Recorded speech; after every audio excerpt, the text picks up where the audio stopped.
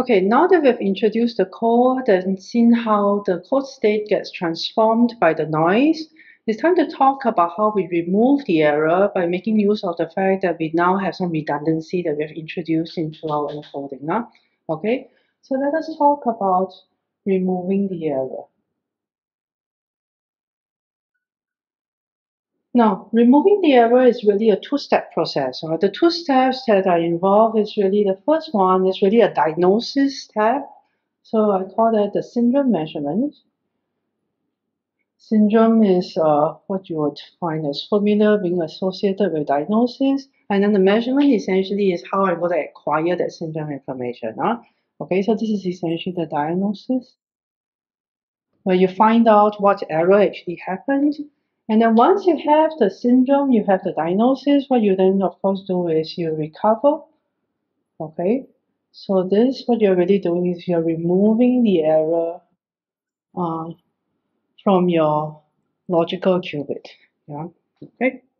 Now, let me first focus on the syndrome measurement itself.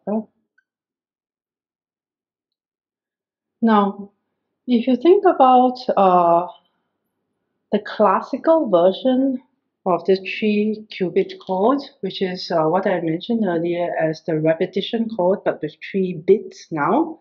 Okay, actually the way you do syndrome measurement is very easy. If you have the 3 bits classical code, you have the same two things. Your code words are 0, 0, 0. This is what you will call 0L. Okay, this represents the 0 logical state. The 1L is 111, okay, exactly like the quantum case. Then what happens is that you have again some possibility of having a bit flip error. And then suppose that you have a bit flip error that results in the state, say, being 0, 1, 0. Okay, suppose that this is the case. So you receive this after the noise. How do you actually remove the error? You will just take a look at this. It says 0, 1, 0. What you will do is you apply what people call majority voting, okay, which essentially just means if the majority is 0, you read it as 0. If the majority is 1, you read it as 1. The majority voting here tells you that it's mostly 0 here. So most likely it came from this state that is 0, 0, 0. Okay, so that's what you're going to do. You're going to fix the error by just going back to 0, 0, 0. Okay, so what do you do in this case? You look at the actual code word that you get, okay, the particular state that you receive that has been exposed to the noise. You say that, okay, 0, 1, 0, majority of it is 0, so I decode it back to 0, 0, 0. Okay, so essentially you read the code word that you get, you interpret what error most probably would have occurred, and then you fix the error. Now, in the quantum case, this actually doesn't work. In the quantum case, remember that your code state is not just 0, 0, 0 or 1, 1, 1. You have, in general, a linear superposition that is something that looks like this. Okay? Written in the 3-qubit form, this looks like that. 1, 1, 1. Yeah? Okay? Now, you can no longer simply say that, okay, let me read what state this is, because in general, your alpha and beta are unknown coefficients to you. And when you try to read this in what we will call the computational basis, meaning read whether it's not the 0, 0, 0 or 1, 1, 1, what happens is that you're going to destroy the coherences between the two states. You're essentially losing the information about alpha and beta, and that's really where your logical qubit lies. Okay? So in the quantum case, unlike the classical case, you cannot directly just try to read this state, say in the computational basis, and then do some sort of majority voting. Also, we need to be a little bit more clever than that in order to be able to do this error diagnosis. But in order to figure out what really to do, let us take a closer look at what really happens to your code space, the states that lie in your code space when you have the different kinds of errors happening. So let me draw a little table. Here I put the actual error that is happening, okay? Then here I put, suppose that your state lies in the span of what's going to come below, okay? So if you have no error, Okay, the situation where we had just identity operator acting on all 3 qubits.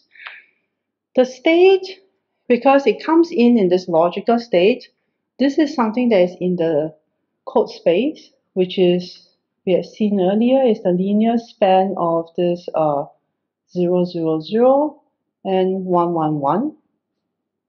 Okay, so that's what I'm going to write here. If there's no error, my state is in the span of 0, 0, 0 and 1, 1, 1. Okay, now suppose the error that happened is actually x1.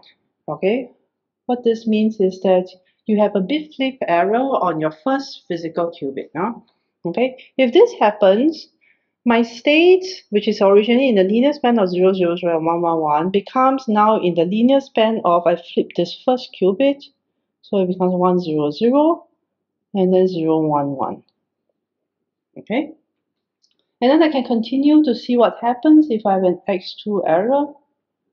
So same thing now, I flip the second qubit, leaving the first and the third qubits alone. 1, 0, 1. And then the last one is with an x3 error.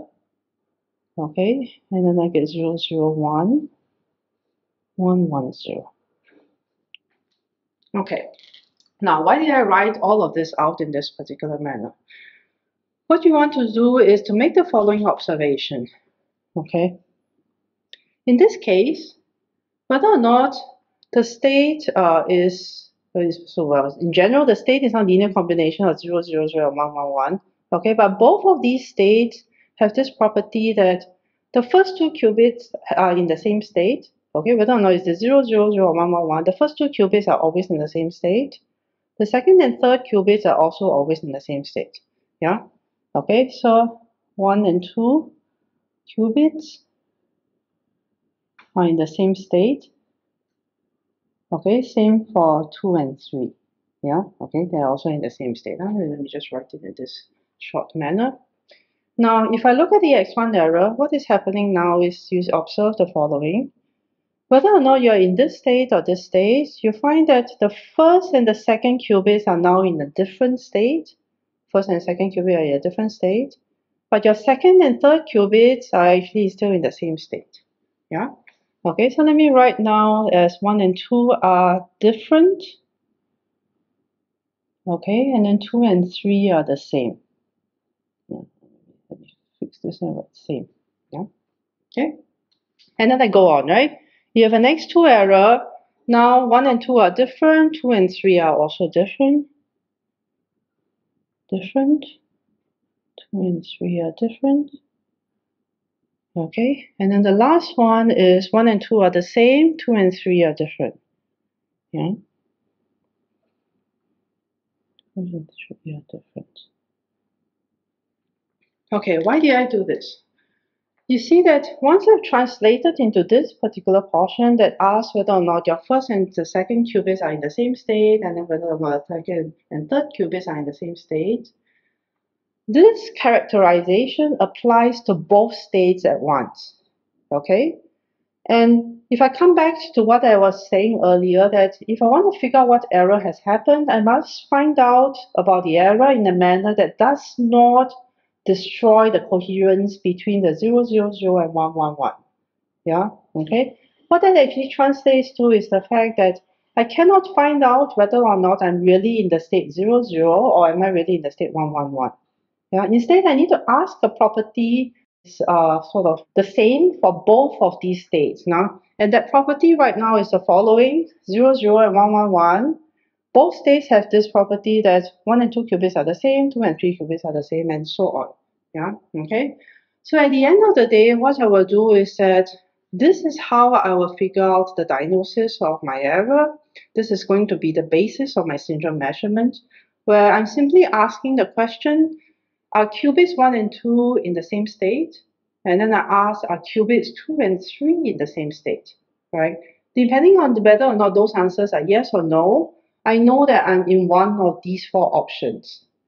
And by asking the questions that way, whether or not the qubits are in the same state or different, I'm never finding out whether or not the 2 qubits are in the 0 state or the 2 qubits are in the 1 state, for example, or one of these combinations of 1, 0 or 0, 1. Okay, and that's going to be the basis of how we build our syndrome measurement. So with this, actually, it's very easy to understand what is it that we need to do for the syndrome measurement. So essentially, we just need to ask whether or not the first and the second qubits are in the same. And what I mean by this is whether or not they are in the same computational basis states, like 0, 0, and 1, 1. Yeah. Or are they in a different state where one is 1, 0, or 0, 1? Yeah. Okay. So that's what we're going to do as our syndrome measurement.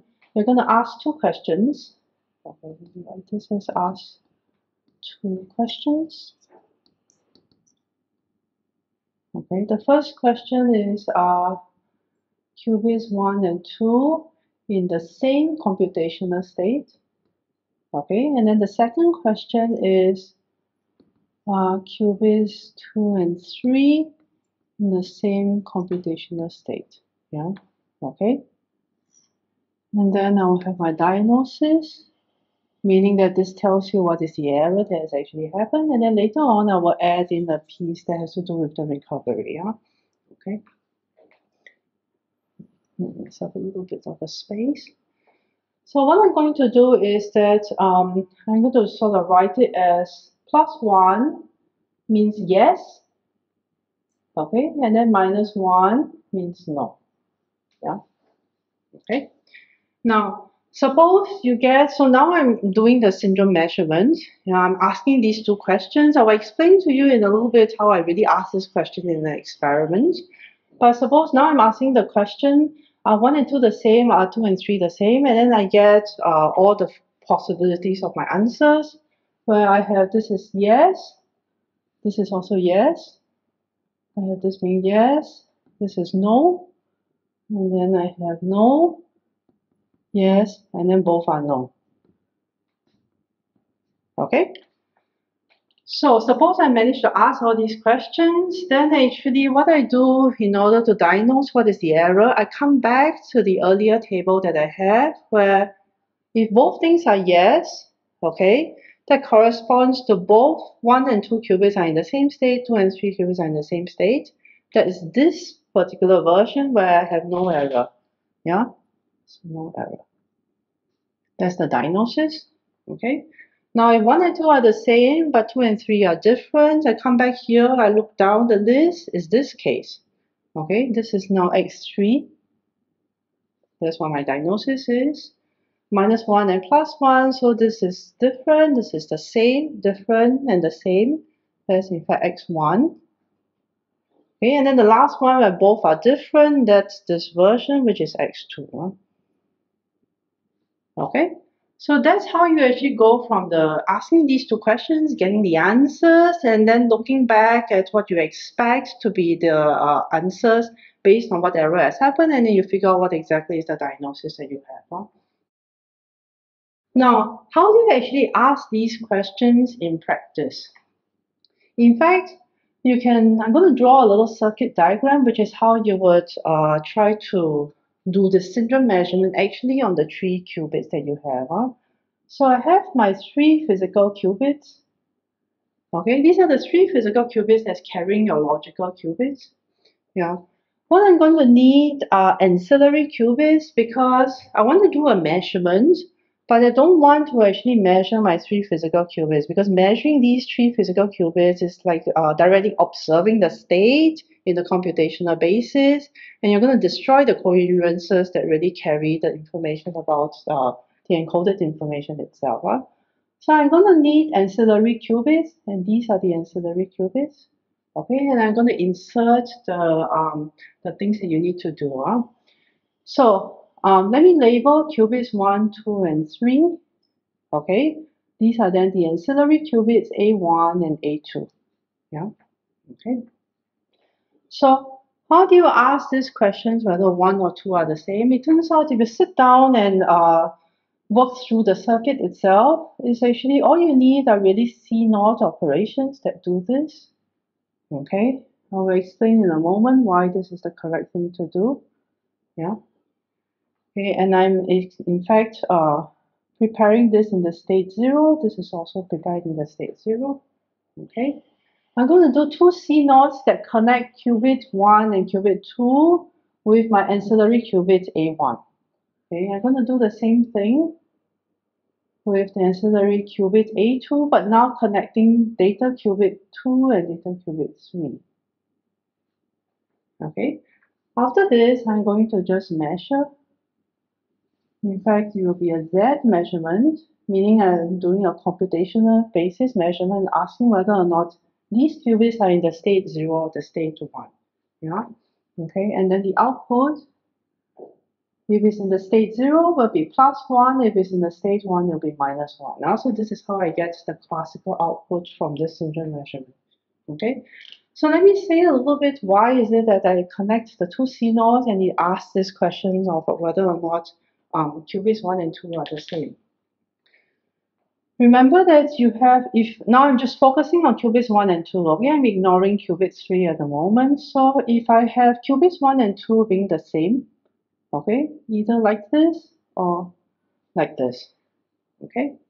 Now if you look at it, the C0, if you recall, is something that applies a bit flip if the control qubit, which is now qubit 1 for this particular C0, the control qubit is in the state 1, you apply a bit flip to this ancillary qubit. If the control qubit is in the state 0, nothing actually happens to your ancillary qubit. Okay? So what do these two particular C0s do for this ancillary qubit? I started my ancillary qubit in the state 0. I apply two C0s. If qubit 1 was in the state 0, nothing happens. And if the qubit 2 is also in the same state 0, again nothing happens. I come out as the 0 state. I get a +1 as my output, as my answer for my Z measurement. Okay. The same, you can also check that the same happens for 1, 1, because in the 1, 1 case, actually what happens is that if qubit 1 was in the 1 state, it applies a bit flip here. But then qubit 2 is also in the same state 1. It applies again a bit flip. So you go from 0 state to the bit flip is 1 here, and then it bit flips back to 0. So again, you come out with this +1 as your measurement result. Now, for the opposite case where there are actually two different states, qubits 1 and 2 are in two different states, you have this situation where this is qubit 1 is in the 0 state, it doesn't do a bit flip. Okay, so it stays as the 0 state here. Now it encounters qubit 2. Now this one does a bit flip because this is now state 1. By the time it comes out here, this is in the state 1 now, and it's going to trigger the -1 result. Yeah, and you can work through that this also triggers a -1 result. Yeah? So this is going to give you a +1 measurement result at the end. This one is going to give you a -1 measurement result at the end, which is exactly what we needed. This is the case where qubits 1 and 2 are the same. So you get the +1, which is the yes, they are the same. These two are the cases where they are different. You get a -1 result, which means no, they are not the same. Huh? Okay, so this is in fact how you would do this. You ask this first question. The second question is asked in exactly the same way, except that now you use a different ancilla, also prepared in the 0 state, but then you are now addressing the qubits 2 and 3, which is the one that you're asking the question of. Okay, so this is how you do the syndrome measurement actually in practice. No? Now, once we have this syndrome measurement result, we have done the diagnosis, then it's actually very easy to see what to do when you want to do the recovery. Remember that I said that removing the error is really a two-step process. Okay. So this is a recovery operation. Yeah. The two-step process requires you to first do syndrome measurement and then you do the recovery. Okay. And the recovery is very easy since you know what is the error that has happened, or at least this is what your guess is. What you do is you just undo that particular error operation. So the recovery operation, if you have no error, actually you don't do anything. Don't do anything means applying the identity operation. Okay. If your diagnosis was the X3 error, all you need to do is to apply a bit flip again to X3 to the qubit number 3 so that you flip the qubit 3 back to what it was originally. Okay, that this will reverse this particular error that has happened. Similarly for the others, you just reverse exactly what is your error. So that's your recovery operator. Okay, so we have phrased the syndrome measurement in terms of asking questions. Yeah, but it may be more familiar to you rather than talk about asking questions. A measurement may be more familiar as measuring some particular observable, some particular operator. So let me first remind you about this connection between the observable, also the eigenstate, as well as the measurement itself. I come back to this single qubit measurement here. I'm just talking about this case when I'm measuring the Z observable. This is why there's a Z here. The Z observable, I'm measuring this on this single qubit, this ancilla A1. Okay, we get the outcomes either +1 or -1, and usually we will talk about this in the following way. We will just say that we're measuring Z, okay? And in what sense are we measuring Z? I'm asking the question, are we in the +1 eigenstate, okay? Or are we in the -1 eigenstate of Z, okay? The +1 eigenstate of Z is actually the 0 state. The -1 eigenstate is the 1 state. Yeah. Okay. So when I talk about getting the outcome +1, I really mean that I've done this Z measurement and I've gotten the state 0, yeah, which is the +1 eigenstate, and that's how I label my result as being +1. Yeah. And if I got -1, it's really because my measurement has gotten the result of 1 as my eigenstate that I obtained from my measurement, and then that gives me this outcome -1. You know? Okay, so that's sort of the 1 qubit situation. But here I want to rephrase my questions again also as measuring some observable, but now these observables are really on 3 qubits. Yeah. Okay, so let me go through a little bit on how to think about that. Yeah? Now, remember that what I'm really doing is when I do the measurement, I'm asking about eigenstates of my observable. Okay, so if I look at this, these two states, 0, 0, 0, and 1, 1, 1, yeah, if you sit down and work this out for yourself a little bit, you'll find that these are actually the +1 eigenstates of this, just looking at the first 2 qubits itself, that the +1 eigenstates of this operator, Z1, Z2. Okay? This Z1, Z2 notation, I hope you recognize by now, can also be written as ZZ identity. Yeah, so I do the observable Z on qubit 1, on qubit 2, and then the identity, I do nothing on qubit 3. No? Okay? These two states, you can actually work out for yourself that they are the +1 eigenstates of Z1, Z2. Okay? Both of them are +1 eigenstates of Z1, Z2. Yeah?